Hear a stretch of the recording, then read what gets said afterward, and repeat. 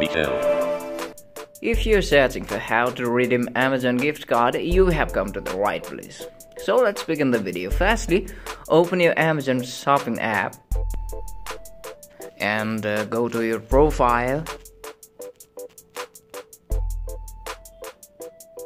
From here, go to your account, and here on this Amazon Pay option you can see add gift card to your balance. Simply click on the option, and from here simply paste or enter the gift card code, which is just like the example that you're seeing on the screen.